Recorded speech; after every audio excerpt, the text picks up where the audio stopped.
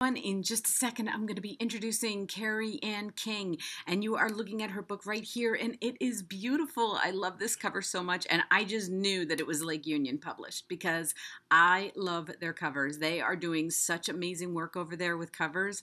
I just love it, and I love all the colors. Oh, it's beautiful. But anyway, you are going to love her. I had such an amazing talk with her. She was so much fun. I could have talked to her for, another hour, but you guys would be bored. So anyway, here is Kerry Ann.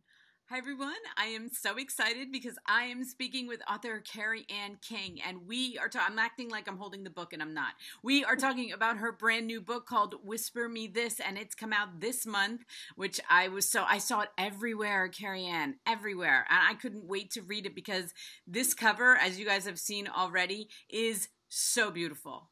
It's amazing. Okay. And I saw people doing pictures of it all over Instagram, and they were making beautiful pictures with it, and the colors are so vibrant and everything. So thank you so much for talking with me. Oh, I am so excited to be here, and thank you for loving the cover. It's my fave. Oh my gosh. First of all, before I even looked, I have this little game I play now. I say, is it Lake Union? Because Lake Union has come out with the best covers lately. I don't know, they are on a roll. And it's as soon as I saw it, I'm like, Lake Union. It's a Lake Union cover. I just know it. Their color, I don't know, the colors all of a sudden, within the last year, they've just stepped up their game with covers. And I just love their design so much. Yeah, me too. I really honestly was not really excited about my last cover, my last year's book. I Wish You Happy. But this one, yeah, I was in love with it from the very go. And actually the book itself, they went above and beyond. So the dust jacket is gorgeous. It has actually raised lettering where my name is, and it looks a little 3D. It's really awesome. Yeah, and I can only see it on digital, so I'm like, that's okay. I will go look for it when I go to the bookstore. Sometimes I go to Barnes and Noble just to go look at the covers because I've read the books. They're so pretty. Because they are. I just want to appreciate them. So, okay, the title, what we can talk about. We don't give spoilers, but I love the little poem in the beginning. I wanted to look that up. Is that yours? Did you have that poem or did you get it? It is mine, although I have to say I can't quite take credit for it because it's one of those things I just I downloaded it from somewhere. I don't know where. Right. So there's a story around that. Do you want the story? Absolutely. Okay. All right. Well, cool. So this book actually was the book without a title for ever. I had actually sent it into my editor, and we still didn't like the title for this book, and I wasn't happy with it. So I was working on revisions. I actually had my first round of revisions back from my editor, and I was with my husband, bought a Studebaker, this beautiful old, I can never remember what it is, and he gets all upset with me, 49? Studebaker Land Cruiser. It's absolutely this gorgeous car. So we were actually out of town working on polishing the car. So my hands were busy and my brain was wandering around the book, and I just started downloading these lyrics. So I had to take a break, and I ran to my computer and I typed everything down, and then I polished it up. And then my son actually turned it into a real song for me. That's right. Yes, on your website. Yes. Yeah.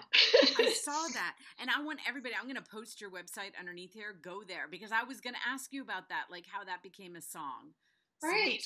That's how. Well, he's very talented, and actually, so that was really fun too because I had a book signing for the last book, and I invited my son to come and do a little music for us at the book signing. We had it in a local brew pub, and it was really fun. And he did some live music, and then I didn't know he had the song ready already, so he played the song for me at my book signing, and I cried, and it was all really awesome. And then we sent him to the studio where he's been before. Only he usually does rock and roll stuff, but he did this nice mellow song for me, so that was really exciting. Yeah, and that's why I was like, did you? Oh, that's so cool. So everybody you gotta go see that. So the first thing I love to talk about is your first line. Okay, and I love this first line. When the first time I read it, but then I always go back and reread the first chapter because I like to see how it was set up for books. That's what I do. And I found other people that do it too, so now I don't feel so weird. But the first line is so amazing. And it says, my parents' bedroom has always been off limits. And like right there, you know, like the story, because isn't that true? But it wasn't for me. But it was true that my parents, I did not, like, it's almost like there was this line that we couldn't cross into my parents' bedroom. I don't know. It was weird. And then you take that step. Like, I remember, like, as a teenager, and you take that step and you'd be like, whoa, like, what is in here? You know? So I love that line because I try not to do that with my own children, but definitely for my parents, that was true. Yeah, and it's not that my parents were in no way like the parents in this book, and you know there was not even the hint of any domestic violence in my family growing up, and yet they did draw that line. It was a very clear line. We are the parents, you are the children. This is our space. You may come in by invitation, but otherwise this is not your place to be. And so that probably found its way into the book from there. Yeah, I love that. So, and then my other favorite line is always the one at the end of chapter 1, because it's got to get me to chapter 2. And it's a little long, but it's worth it, everybody. It's worth it. So I'm going to read it. And when the door closes behind her with a barely audible click, I know that if I have punished her for taking Marley from me, then I have also punished myself. And you know what? I didn't even really pay attention to it the first time as much. When I went back, I was like, wow, that was a great line. What a way to set up this story. And we don't do spoilers, so everybody, you got to read it to know what that means. But it was perfect. What were you thinking when you were, you know, writing that line to get everybody to the chapter 2 part of this book? First off, it's really interesting because that line kept getting revised. It was I had the basics of it from the beginning. I really did want to make the point that Maisie did cut off her mother, and that there was, you know, this tension between them from the very beginning. And then through the rest of the book, we come to understand, you know, a lot about Mom and about Maisie and why that happened. And so that line was important to me to set that up from the very beginning. And so just getting it completely, totally right, it came back from the editor, and I fixed it, and then it came back in copy edits, and then it came back again in proofs, and we just kept picking at it until we got it to where it is now. Well, I'm going to let you tell everybody like the bait, because I don't want to give anything away. So I'm going to let you tell, and then we'll talk from there, because then I'll know how much you want me to say. Okay, that is always the hardest thing for me to do, to tell the basics of the story. You'd think I'd have it down by now, but Maisie is she's a single mom, and she's very bright, but she's really never been able to settle to anything. So her entire life, she's just kind of felt like she's a little adrift, like something's missing, and like her mother's expectations of her have always been off the charts too high, could never measure up. So this is the background, and at the beginning of the book, she gets called home because her mother is in a coma, and her father, who she adores, he's under suspicion of domestic violence and possibly criminal neglect in the way that her mother ended up in the hospital. And that's pretty much all I really want to tell you, other than when she gets home, she discovers all of these secrets she didn't know as she's trying to take care of her parents' affairs, including evidence of a twin sister who she always thought was only an imaginary friend. Like, as I was reading it, I loved her story. I just connected with her.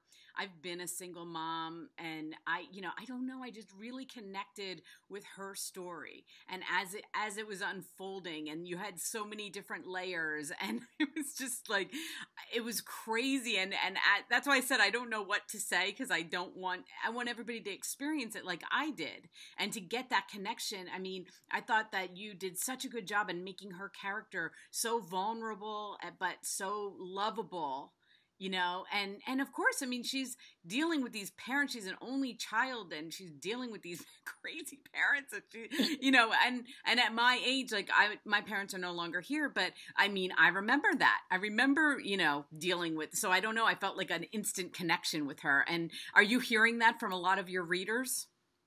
I am, and I really do. I appreciate that, and a lot of my readers have been through some similar sorts of things. I don't mind saying that there is a theme of domestic violence that runs through this book, Right. and I have heard from a lot of my readers that this is definitely a theme that resonates with them. As you know, I thought it probably would. It's so common. It's so incredibly prevalent.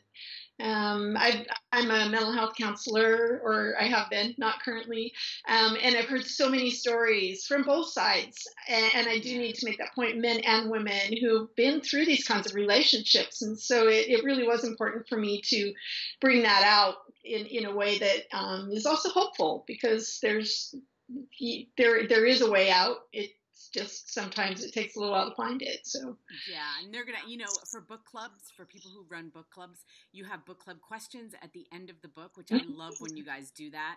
And, because it is a perfect book club book, because you can just talk about it. Because until I talk to you, I'm like, I can't talk to anybody about this book. That's why I love talking to you about it, because I'm like, it's a perfect book club book. They could really like dig into so many aspects of it. I mean, we've got her being a single mom. We've got her daughter, okay, which I have two daughters. So I love the relationship between her and her daughter. And you made her daughter so like one of my daughters that, like so smart and quippy and, just I love their and the thing they have to go through from the beginning to the end, how their relationship grows, and so there's just so many layers. That's why I said I think it's a perfect book club book. yeah, and I'm really excited about that idea. I live in a tiny town, so I don't really have a book club to go to where I live, but I'm totally open to doing book clubs, by Skype or on a Zoom or something like that. I'm looking at finding some of those, because I love talking about the book too, and I adore talking to readers. I am a reader, right. First and foremost. That's why I write, right? Yeah, I haven't found any good book clubs around here either. It's really weird. I went to one and they like ended up drinking wine and not talking about the book. And of course me, like as a reader, I'm like, no, we have to talk about the book. A wine club. It was more like, it was like a book and wine club, but just wine, really. It was right. The books are irrelevant. An excuse, right? Excuse, right. But I'm like one of those people that comes to a book club and actually have read the book, right? Absolutely. I've been playing with the idea of actually starting an online book club. So having some of my favorite authors come in and doing it through a Zoom, so that I would every month have, one of my favorite books, one of my favorite authors, and throw the little party myself, have it be online from people. Oh my gosh, if you do that, let me know. Because I will sign up. Seriously. Because I have looked into, some people have done online ones, but then they charge you. And it gets all icky, like with the paying. And I'm like, oh, that's kind of weird. I don't know. Like they're trying to make money. I never think you should make money off of book clubs. I don't know. It seems kind of weird. It's kind of, I don't know. But anyway, that's just a weird thing. But yeah, if you do that, I mean, because I really don't know anybody who has. And I think it's an amazing idea, because I would be there. I would be there with my little notes, having read every page of it. And you could, bring your own glass of wine. That's right. Right. Everybody can do it, but we have to talk about the books. So, okay, this is your third novel, but then I see books behind you there. So I'm like, this is not your third novel at all. Nope. It's my third Kerry King novel. Okay. So I began writing books as my real given name, which is Kerry Schaefer, and those books are fantasy and paranormal mystery. So the crossover line is that they all also feature strong women characters. That's a trademark of mine. They tend to also have an undercurrent of romance. Other than that, they're very different kinds of books. So when I launched into writing women's fiction, which was my wonderful agent's idea, by the way, she's like, why don't you try this? I think you'd be really good at women's fiction. So it's like, all right, cool, I'll give it a try. So it's been fun, and I love it. But the publisher wanted me to have a different name for that, because the two lines of books are very different, and they didn't want readers to be confused. Yeah, so I can see by the covers behind you how different, but I'm loving the color. Like, I love it. I love those covers too. So I do think you have great covers. But I've been lucky in my covers. I really have. Yeah. So, okay, this one you're out promoting. I mean, I know this is a crazy time for you, but are you working on another one right now?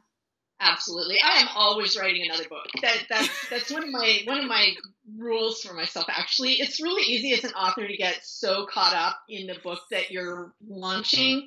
If any reviews are negative or if the book doesn't do really well or whatever, then it can be horribly depressing if you're totally bound up in that book. And one of the best antidotes to that is writing another book, because then that's Yes. your current baby. So yes, I am, and it's actually under contract with Lake Union again. It will be out next summer in Awesome. August, end of Awesome. August. Well, you can, let me know. I'll be an early reader and we can talk again. But I think that is the best advice for, I see a lot of new writers, debut authors, okay? And they get so caught up in that book and they're young, and of course, like I think anybody in their 20s and 30s are young. So Correct. Yeah. since I have children that age, it's like, yeah, they're so I always look at them and I'm like, just write another book. Just write another, you've got another one. Just write it. And then let that one do what it's going to do, you know? Right. That's what and it takes a long time. This is really good advice that I had when I first started writing, and I didn't quite believe it. But it takes a lot of books before you build up enough of a presence to have your books be visible to the public, really. Right. So, Right. Trying to find readers, you have to keep writing books. Yes. And, apart from the fact that it's fun. I mean, I'm a writer and I write. So Right. why would I not be writing books? I have up behind you there. You see, there are three sort of my agent and I collaborated on them that are actually novellas, because I didn't have a contract at the time. And I was like, well, I'm writing. I want to put something out there. She's like, well, why don't we kind of independently publish as a joint project some novellas? So I'm like, okay, cool, I'll do that, because I'm writing. I'm always writing, and I loved writing those. They were great fun. Right. Well, that's awesome. And I wish I had the book to hold up again, because I keep acting like I do because I'm surrounded by books, but I don't. But anyway, guys, go look at this cover. You are going to love it. Like I said, I saw it all over Instagram. People are making beautiful pictures with this cover because it is so beautiful. And I am so happy that I found you and I was able to talk to you and able to read this book because I loved it so much. So, but seriously, call me, okay? You know how to find me. Next book, I want to read it early, and I love your writing. And so I will put all of Kerry Ann's links underneath here. I am going to be giving away a copy because she has graciously said yes, that we can give away a copy on Instagram. So you just go over to my Instagram account, and you can win a copy today. And thank you so much, Kerry Ann. Thank you. Okay, we'll talk soon, okay? Okay, have a great day. Watching my interview with Kerry Ann. Wasn't she awesome? I love her. I love her so much. And this book, Whisper Me This, it is crazy good. Okay, you're going to love it. And I'm going to put all of her links underneath here. Like I said, we are going to be giving away a copy on Instagram. So go to the Writing Fun Instagram account on Instagram account on Instagram, whatever. Go over there and I'll have a question of the day, answer it, and you'll be entered to win. So thanks for watching, everyone.